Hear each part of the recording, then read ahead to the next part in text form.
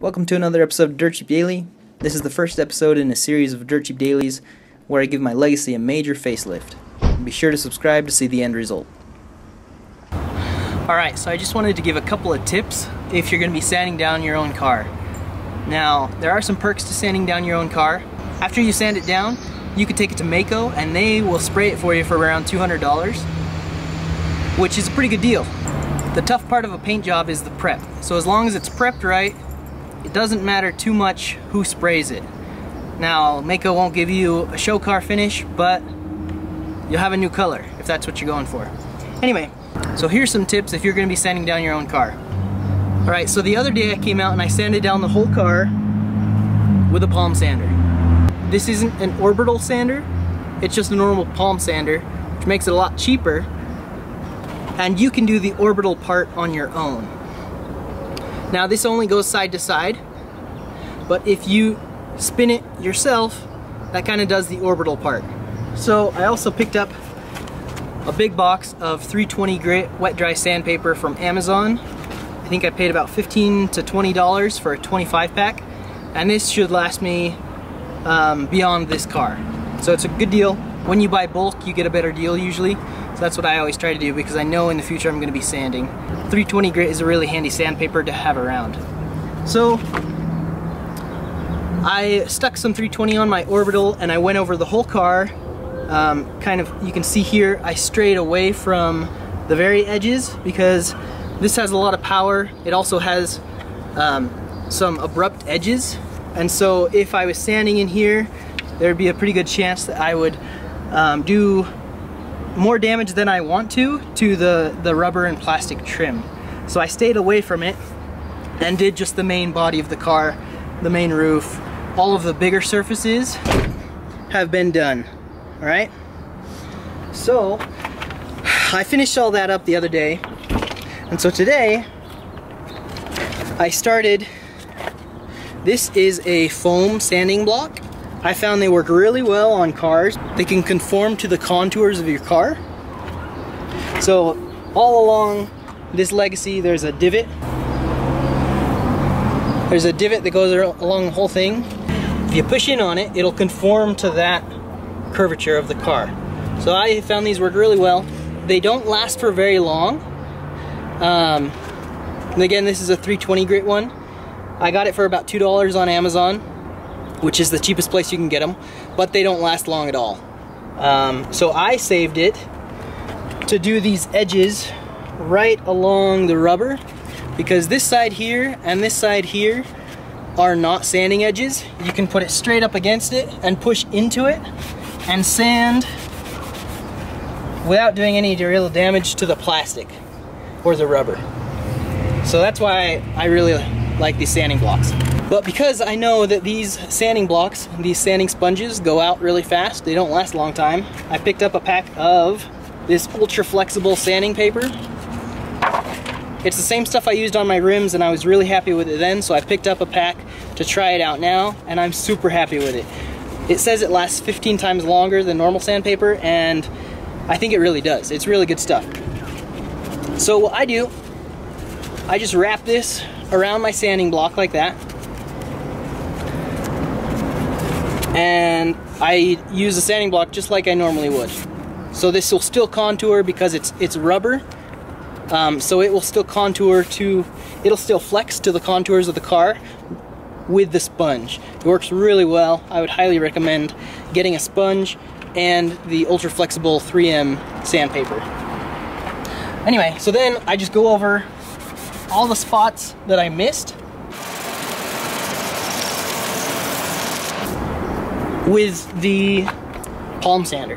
So I'm just going back over all of the smaller areas around the windows, the door trim, the door handle, things like that. I'm gonna do by hand because I don't want to scuff them up and I don't want them to be damaged by the palm sander. And so this spot right here, you can still see kind of a chip. So you have the clear coat, you have the color coat, and you can almost see that, you can see the layers here. So you have the clear coat up here, I sanded through the color coat, into the primer, and then there's a base primer. It's actually the sealer, and it's kind of greenish. And then right in the middle there, you can see that I got down to the metal, and then there's a chip here, which is down to the metal. So what I did was just sand, sand, sand all the way around to drop down through the clear coat, the color coat, the primer, and the sealer all the way to the base metal. So I'm trying to get rid of the hard edges of that chip. So I'm gonna keep sanding.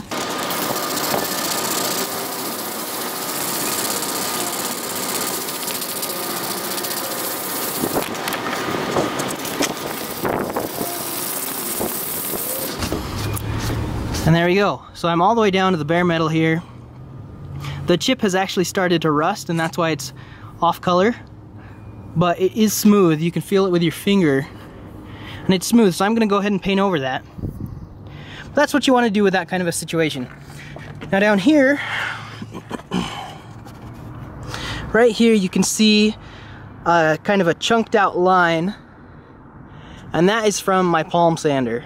So you want to be really careful. What I did with the palm sander, I came in at an angle and it chunked the paint all the way down through the primer and sealer all the way to the bare metal. So you want to be really careful when you're using your palm sander so that doesn't happen. If it does happen, it's not the end of the world. You just sand all the way through, just like I did on that other one. You sand through it all the way down to the metal and you'll be all right. So something like this, most of the cars that I pick up have some rust on them, and I'm not really too worried about it. I have some Rust X, which is a chemical that turns the rust back into metal and kills the rust, stops it from oxidizing. I'm gonna go ahead and treat this with that before I spray, but I'm not gonna worry about that too much because really this is my Dirt Cheap Daily. And having one small hole in the back of the fender is not an issue for me. Especially in the future, I might be putting on fender flares, and I would probably cut this section out to do that. So I'm not worried about it at all. We're gonna just sand this down a bit more, peel back these chipped paint, peel back the chipped paint because everything, there's water underneath there, and there's rust underneath the paint. So you wanna get the paint back as far as you can, as far as it'll chip on its own. You can use a paint scraper or even a screwdriver if you're careful to do that, and just peel it back around out here to where there's no more rust underneath. And then you can sand it down, use a rust protective, and then I would also use a paint like Rust-Oleum, which is a rust inhibitor, with a primer on that so it doesn't rust in the future.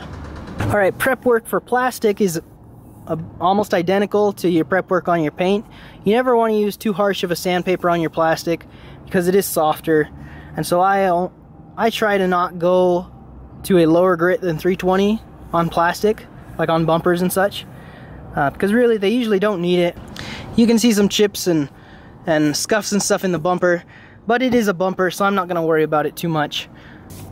If the bumper gets hit again, or if I back into something on accident, or if someone nudges into me while they're parallel parking, I don't want to have to worry about it.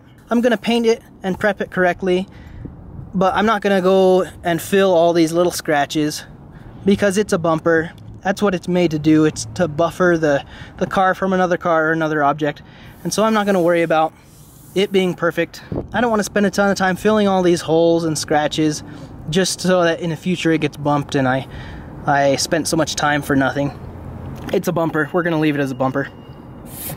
Just color it. So that's kind of it. It takes a really long time, but the biggest thing, I'll show you when I wash it off, but the biggest thing you're looking for is just to make it, you can see here, obviously this is still glossy right down here. I haven't done the drip rail yet. And this whole area here is flat finish. That's what you're looking for when you're prepping your car. You can see here it's glossy and flat. You want the whole car to be flat before you spray, or before you take it to someone to spray it, because that's what's going to make sure you get good adhesion with your new paint. So get your whole car non-glossy. I've driven this around for a couple of days like this to get funny looks, but really it doesn't matter because I'm gonna get some even funnier looks when I'm done with my paint job.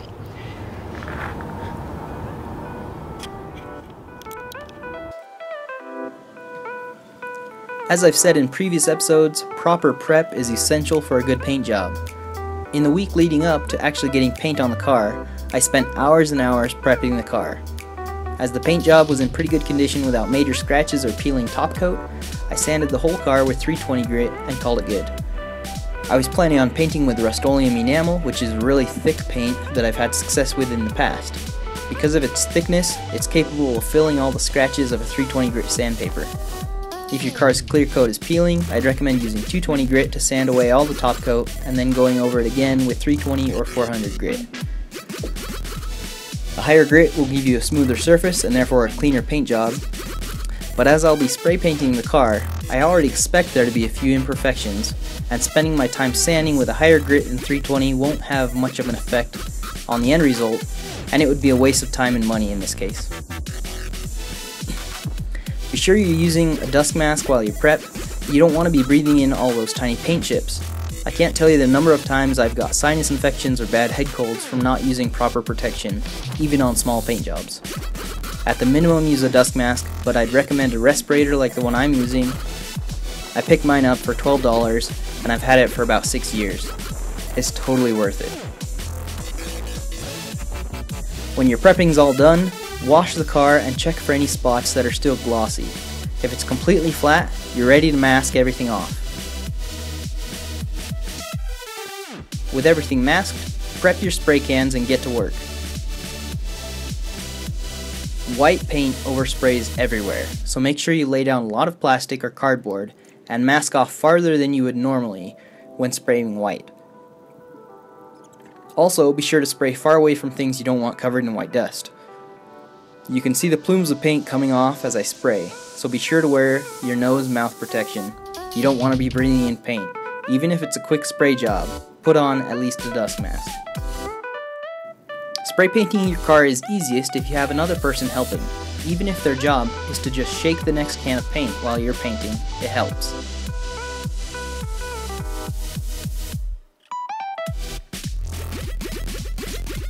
Another perk of having someone help is their ability to see what you can't. After spraying and spraying, you'll get tired, and sometimes you can't see areas that need more paint. So if you can, have another person around to ensure even coverage. My first coat doesn't cover the whole surface. You want to just get enough paint down to act as a base. In my first coat, you can see stripes and areas where red is showing through. This is on purpose. If you try and get full coverage on the first coat, you're exponentially increasing your risk of getting a run.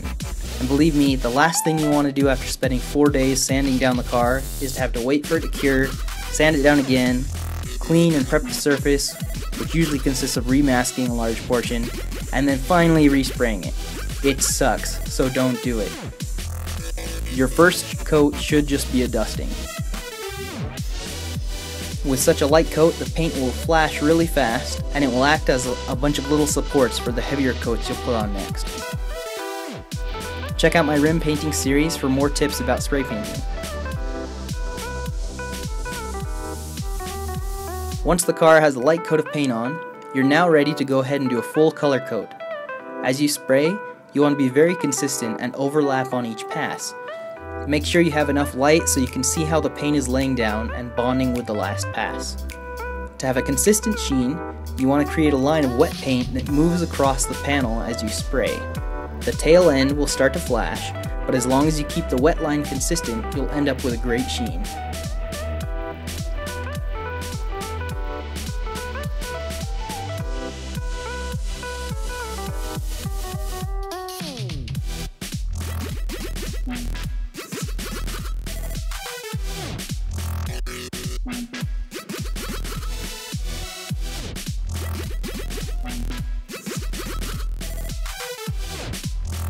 This can be really difficult when you're working with a full gloss paint like this Rust-Oleum blue I'm using. As you color different panels, it's extremely difficult to keep consistent wet line across the whole car. You'll want to plan your route before you spray. If you're able, the best way to get a consistent wet line is to work your way from one corner of the car, let's say the driver's side, front, working your way around to the rear and around back to the front passenger side, all in one coat. This is extremely difficult with spray paint as the spray stream is actually really small. It was really hard for me to get a consistent wet line since I was painting in direct sunlight on a really hot day. This made the paint flash extremely fast and I wasn't able to keep the whole area wet at the same time. The best time I found to spray paint large areas is on an overcast day that's in about the 70s. Any hotter than that or in direct sunlight, it's going to be really hard to keep a consistent sheen. I knew I wasn't going to get those conditions probably for the rest of the summer here in Utah, so I decided to do my best and deal with the outcome.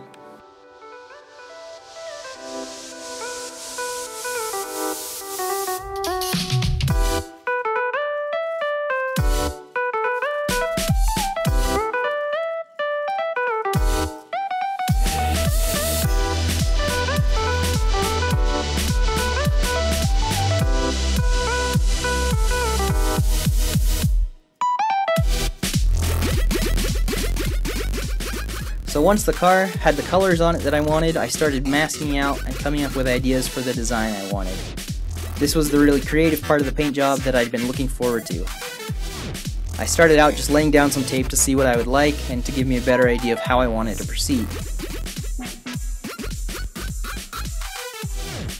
After a lot of standing around and looking at it, I finally just went for it. This green tape I'm using is frog tape. It's a much higher quality than the normal blue painter's tape, and it doesn't leave any residue. The biggest reason I chose to use it is because of its ability to create perfect lines where the paint doesn't bleed through the mask line. I've used this product in the past and it's completely outperformed normal masking tape. It's more than twice the price of normal tape, but it's worth it. Be sure to plan ahead and buy it on Amazon. It's the cheapest place I found, at almost $2 less than in Walmart.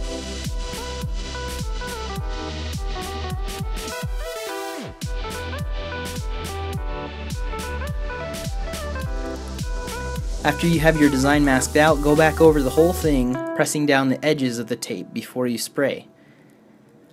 Another one of the downfalls of it being so hot was that the frog tape kept curling up and I didn't get as many perfect edges as I'd hoped. This was just another one of those things that couldn't be helped, and I dealt with it.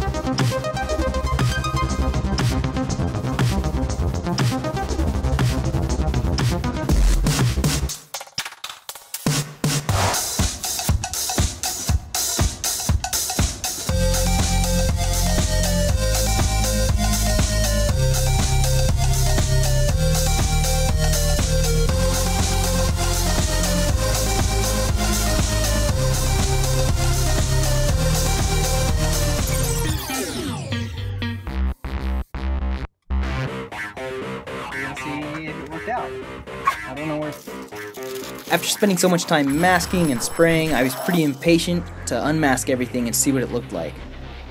You don't want to wait too long, otherwise the masking tape can leave residue and it can be hard to peel off. I've even seen paint crack from peeling masking tape off after the paint had fully cured a week later.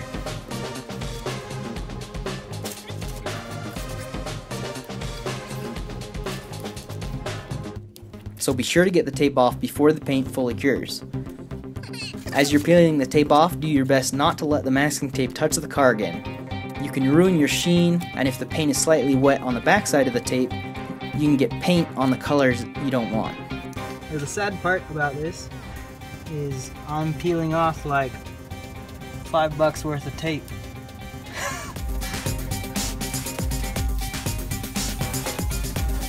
but I think it's worth it.